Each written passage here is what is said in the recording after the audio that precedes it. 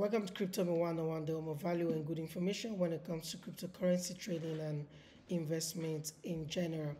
My name still remains the same. I'm Medalad Kazim, and today we're going to be talking about a lot of things on the show. And you all know the show, it's the Bitcoin and Breakfast Show, where we trade it and we do not gamble it. And I think our result can speak for itself. Right now, you can see that we have FOMC trading because we're going to have FOMC coming up 1st of February. XRP is trading. We all know XRP has got a lot of things to deal with the SEC, and also Solana is trading. We all know what happened with Solana going to $8 and recovering back as fast as possible, especially from beginning of the year.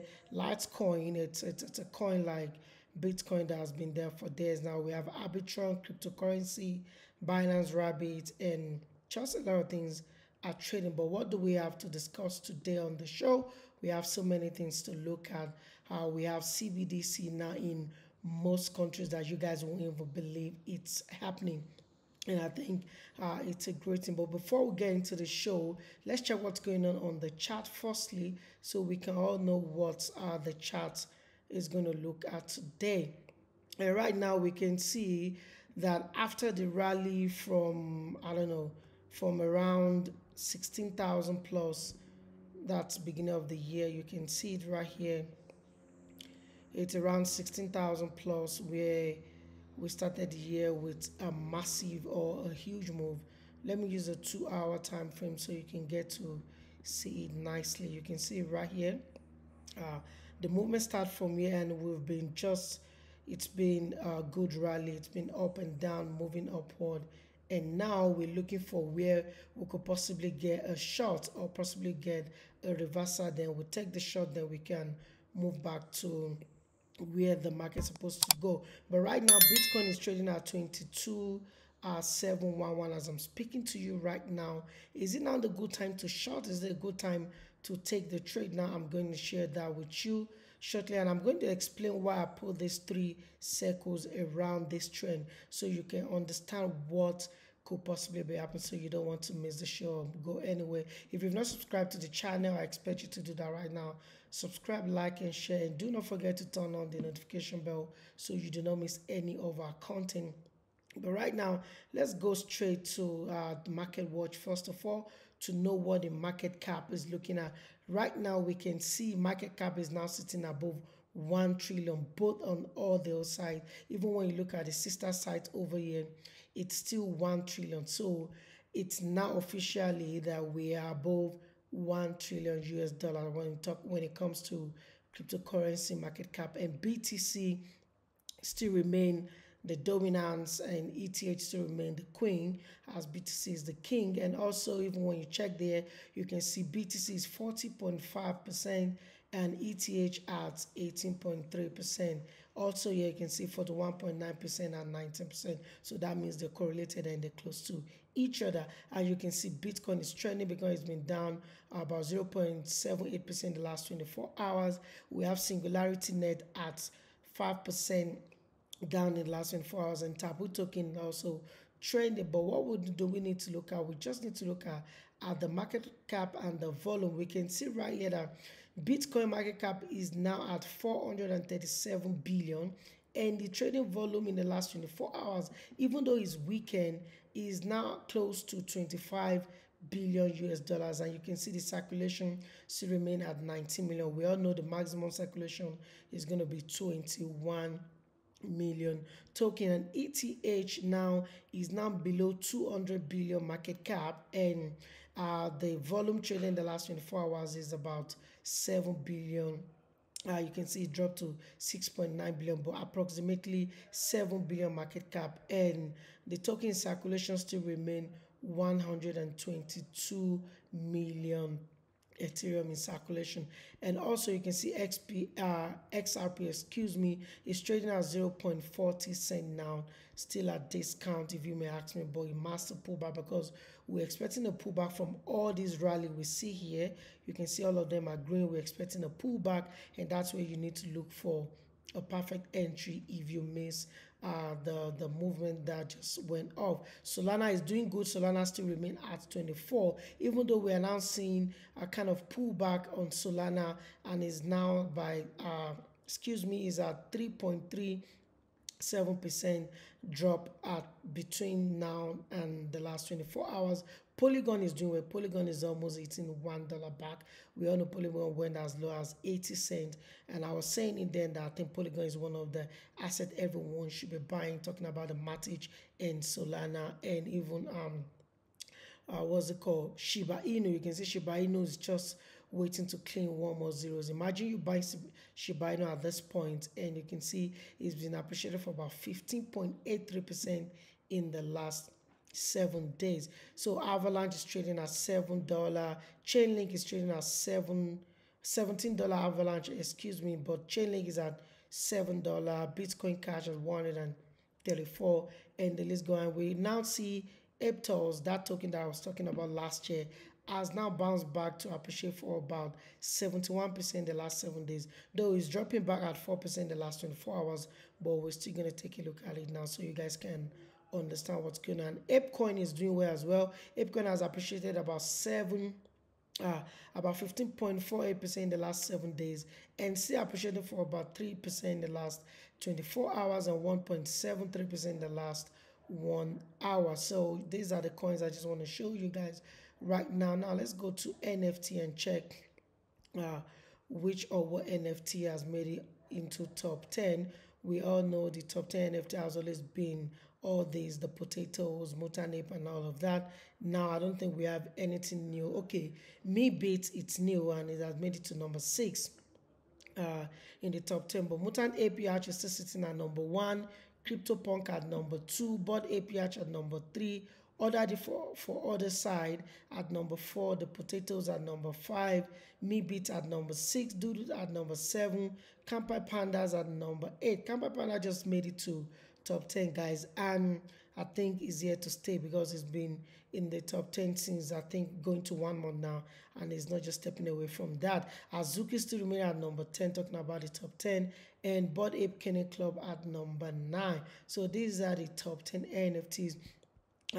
And guys, you know, trading NFT is very risky. You need to be careful. We saw what happened in 2022, whereby almost 90% of the NFT went down, and we don't want you to lose your money. So you need to make sure you do your own research and just buy what you can afford to lose. An asset you're keeping for a long time. It's just not what you need to buy now and just think you're gonna make the money. Yes, we have some that you can flip right now and then and make some money, but I'm gonna tell you they're very risky. You need to be careful. So back to the chart right now, we can see BTC is doing the most. So what are we expecting from BTC today? I haven't seen that. There's not much news coming up in the market talking about the fundamental. We can know. We all know Monday is always quiet. There's not always good news or important news coming out of the market that is going to have a high impact or medium impact. But today, I said today, tomorrow, we might be seeing some flash manufacturing PMI coming out of GBP and United States. And also, we'll be expecting the CPI quarter coming out of New Zealand, and we have some important news coming out during the week, so you might want to stick to the channel so we be able to bring it to your view and also analyze the market and tell you what you need to do. So right now, since we don't have much news coming out today, what are we expecting to see from BTC? I think we're just going to be seeing all these rally. We saw this happening during the weekend. The market was just moving up and down before we were able to broke below this point. You can see this. Let me kind of make it clear. You can see now we're now trading below this 22,600, which now shows now we're having a structure kind of in a higher time frame. And this is the first time we're going to experience this since the market start moving up from December tighten. And why do I now point out all these things? Let me show you. Because we've been experiencing this since the market start moving upwards. And why is because we're going to have we normally have a signal presenting itself in a higher time frame, whereby you believe, okay, the moment we break it, we're going to have a structure that will now continue to bring the market down. But that has not always been the case. We've always been seeing the moment we break it, we're going to see a sharp rejection. And once we see the sharp rejection, to see that, okay, we have an impulse. Now we'll be waiting for it to mitigate probably all the block around this point. They continue coming down, but the next thing we'll see break above. So that happens around here. Also, if you go up here around 4th of January, you can see the same thing happen where we have the other block, no, excuse me, the structure right here. And now we broke below the structure to have an impulse, but now going back to mitigate and come back to continue the structure, we broke above it again and the market continued moving upward, and the rally continues till January 12 as well. You can see right here, January 12, the same thing happened, but this is a little bit different because we did not break below this. You can see we have the signal there, but we failed to maintain the body to break below the price. We only have the spike, then the market appreciate immediately back, and we saw the massive movement, and that's how the rally continues as well. So it's been what I've been noticing, that this the bull run has just been creating a sell signal, not activating it, continue the buy signal. Again, it will create another one now. So we have it done 3 times now, but now this is now another one right here, and I believe this should be different. You can see I've already shown how I'm going to place my trade if it should play out, and I'm putting my risk reward, and you can see it's even more than 1-to-1 or 1-to-3 risk reward. But what I'm saying is we can see right that we have the structure. You can see we have the structure at 22,600, and we were waiting for it to break above it. Yesterday we broke below the 22,600, but the market appreciated back immediately, exactly what it has been doing at this point, at this point, at this point. So I think the same thing is repeating itself right there. So, but one thing I'm now noticing is when you zoom in very well and you look closely, you're going to see that we actually broke below it, and even the body was below it. You understand? Other one I've been showing you, you find out that it was just a spike, the body didn't break uh, below it. But this one now, we broke below the price we are waiting for, which is 22,600. Now, do we need to get into the market? No, because you know when you have a successful retrace, which is this one, and you now have an impulse that now break the structure, what you need to do, you need to wait for the market to come back and kind of mitigate any other block here.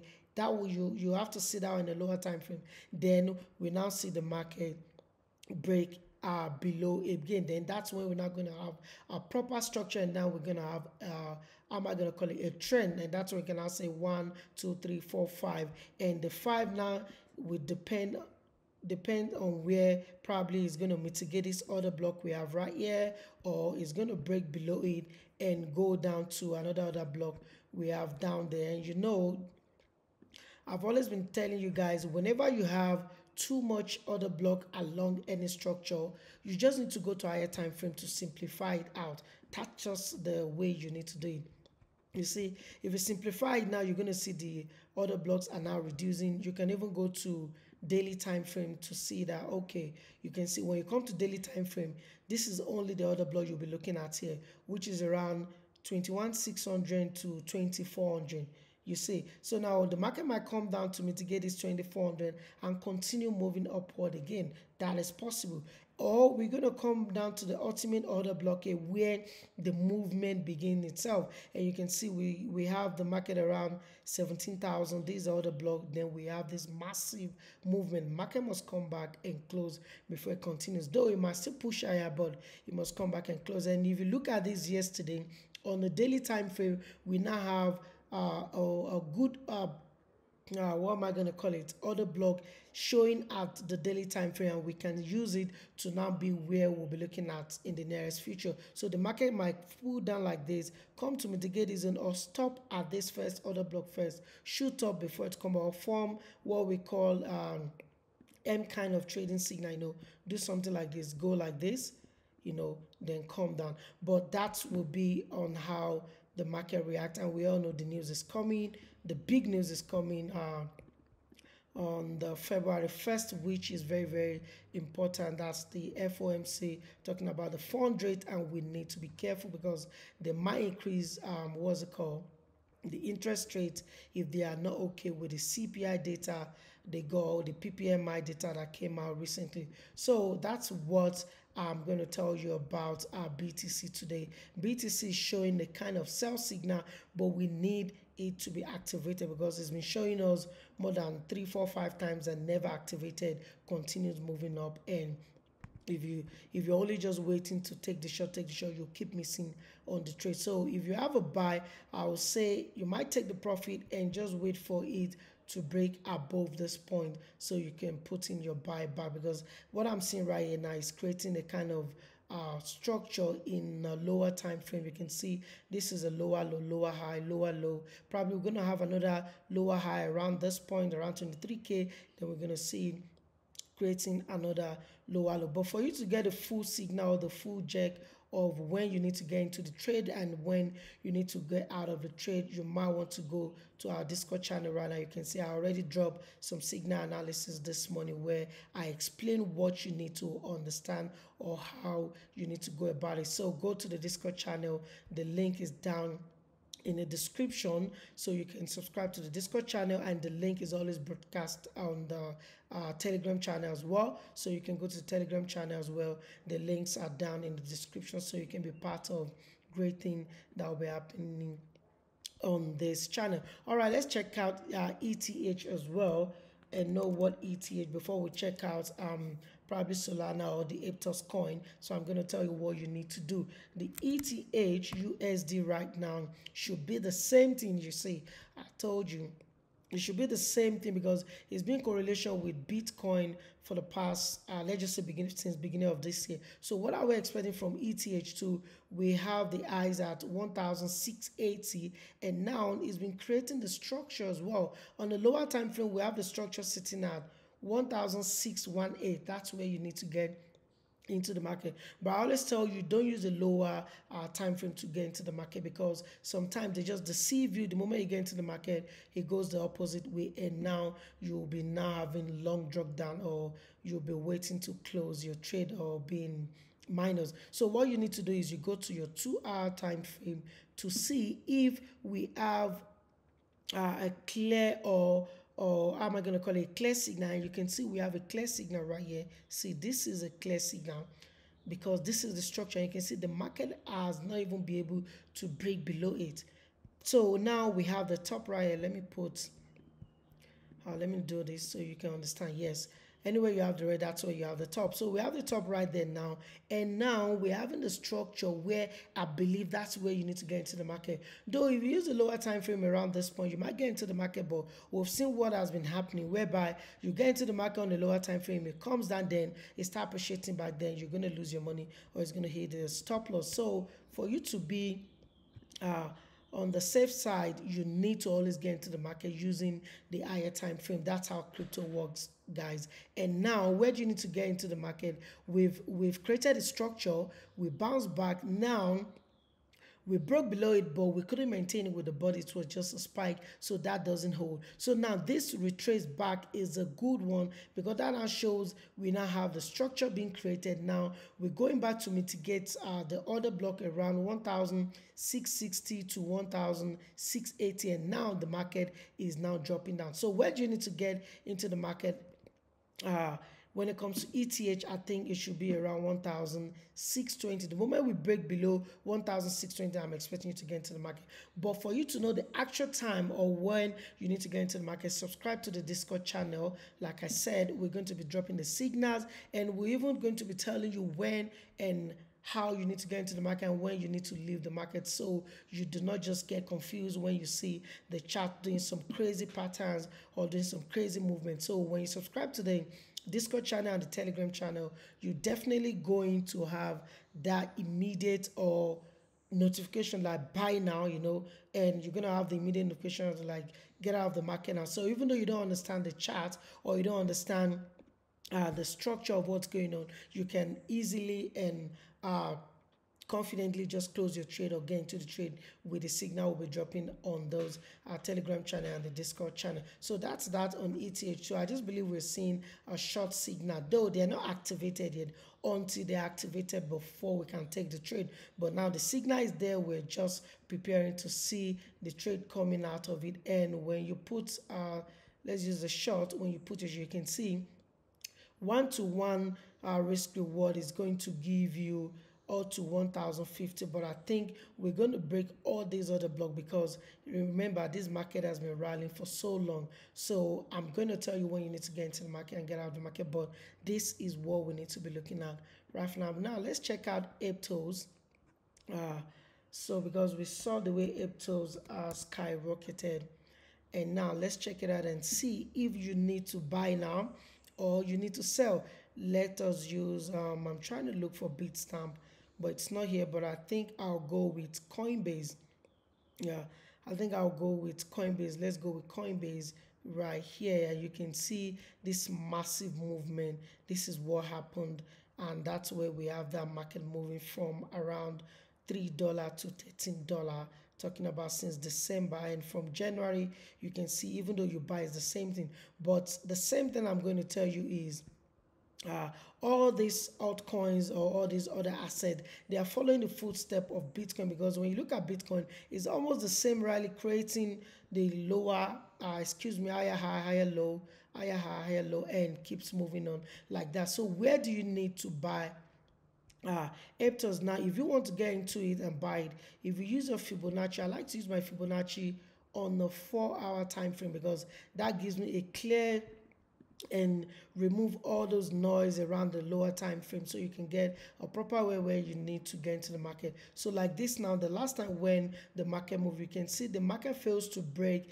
the 0.23, and that's why the market continues. And that's one of the rules in trading. If the market keeps rallying around 0.23 Fibonacci retracements, just know it's going to continue. And if it fails to break 0.38 to Fibonacci retracement, just know we're going to have a massive shoot up. But the perfect entry should always be around 0.61 or 0.78. So where do we need to get into the market if you want to buy? I think this is where you need to get into the market if you're using the overall 4-hour Fibonacci from the highs to the low. I will expect the market to pull back to around this point, and you can see it's making sense because we have a support right here. So I'm expecting the market to pull back to $8.6. That's where I'll be expecting anyone that wants to buy Aptos coin to jump into the market. But in case the rally continues, you can put your buy above this point, because if the rally is going to continue, we're going to see the market shoot up. But I think we've had so much movement for the run right now. The market needs to retrace. I'm not going to lie to you. Even at $7, it's still a perfect retracement when you look at the Fibonacci from all-time high to this point. You can see 0.61% is even the ideal place to get into the market, even though you want to buy. You can see massive squeeze happening around the zone. So now I think between $8 and $7 is when you need to start buying. Now, are we not going to wait for the market to just drop down? We can short it as well if you want to make money. And now, where is the signal? Let's go to the lower time frame first and see if there is a signal. Yes, we have a signal because this is the top. Let me show you. This is the top right here. Where is the signal? Let me delete this. Here is the signal in a lower time frame. Don't get me wrong, guys. This is the signal in a lower time frame. If we break below 12.63, you need to take a shot. But I always tell people, don't use lower time frame to judge the validation of the short. You need to use the higher time frame. And now the higher time frame and the lower time frame falls at the same price. And I think this is the first time I'm seeing something like that. It falls around the same zone, which is around $12.63. It falls around $12.63 because we can see now we have the structure even in a higher time frame, and now it has gone back to mitigate the highs again. Now, what are we expecting? We're expecting the market to drop. So where do you need to get into the market? You need to get into the market around this point, and the risk is going to be 1 to, you can see another block here. So it's going to be, the risk is going to be 1 to 4, and that is not bad. Or 1 to, no, the risk is going to be 1 to 2.3 risk reward, and that is not bad. If you're risking 1 to 2.3, is not bad, and you can even pull it down a bit to the minimum, and that will now give us almost 1 to 3 risk reward ratio, and I think that's a good trade to take. So that's when you need to take the trade. But for you not to miss out on any of these, I've told you, subscribe to the Discord channel right now, the Telegram channel, because I'm going to be dropping the signal directly when I'm going to say buy right now. You're going to get a notification, then you buy. I'm going to tell you sell right now. That's the difference between watching the show and subscribing to the Discord channel and the Telegram channel, because when you're those ones, I interact with you directly. I tell you what you do, even though when the market turn around that you cannot understand what the chart is telling you, I'm going to tell you the same thing, or I'm going to advise you need to leave the market now. And you can see in our Discord channel, we keep point of how much we're making every month, and we want to bring that back so you guys can now understand that okay, sometimes there might be losses, but the overall point in the month, you can see in October 2021 we had about 17,122 points. We have about in March, you can see we have a lot of points, so we're going to be sharing all this point for you also in the Discord channel, so you can head to the crypto analysis to see all the charts, all the cryptos we're looking at, or we want you guys to buy, or you want you to trade, and you can as well take a look at that as well. So those are the charts I'll be looking on today on today's show, the Bitcoin and Breakfast show. We're still going to be looking at so many of them, and if you have any token or any project you want me to look at, you might drop it's at the comment section. I'm going to look at it, analyze it, and talk about it on the next episode of the show. So that's that about the chart analysis. I just feel like the cryptocurrency is preparing a retrace, and we might see them pulling back probably from the lowest to the highest, 50%, 0.618%, depends on when the buyers want to get back to the market. You understand? But right now, I'll just say you stick to the plan, and I believe we're all going to win. So all right, now let's take a look at what is happening in the news, and we can see CBDC could revolutionize global financial system by launching the CBDC, that's the central bank digital currency. And we can see right here that at least 114 banks, representing about 58% of total countries in the whole world, which further generate about 95% of the global GDP, are now exploring CBDC, that's the central bank digital currency, and up from 35 we had in 2020. In May 2020, we have about 35 countries to now about 114 countries trying or want to launch their CBDC anytime soon. We all know some country, they've been testing it already until they find the pros and cons, and they see that okay, it's better, then they're going to launch it. And we can see a team of cryptocurrency analysts from the Bank of America trying to saying they're going to launch this, or they're doing research on the report to conclude how and when they're going to launch that thing. I think we need to watch out for that. Also, we might want to look at the Central African Republic has legal framework for crypto adoption. And I think Nigeria has been doing the most, Ghana, Cameroon, and I think part of South Africa has been doing the more when it comes to P2P. But now, for government now eyeing how they're going to see if they could now have a trading or they could now legalize cryptocurrency in their country. I think it's a big step for any African country. We all know El Salvador is doing that already. It's now legal tender. And even recently, before the end of last year, Brazil said you can now trade with crypto, though it's not legal tender, but it's not acceptable. We saw that coming out too in Brazil. So now we have Central African Republic now saying it's a developing country in Central Africa. Now they say they're setting up 15-member committee responsible for drafting a bill on the use of cryptocurrency and tokenization in the region. I think that's a good news. And according to, I don't know how to pronounce the name, it's kind of a French name, the president of CAR Cryptocurrency can potentially help eradicate the country's financial barriers. And I think a lot of Africans need to tap into that. And they believe in creating a business-friendly environment, supporting by a legal framework for cryptocurrency usage in the country.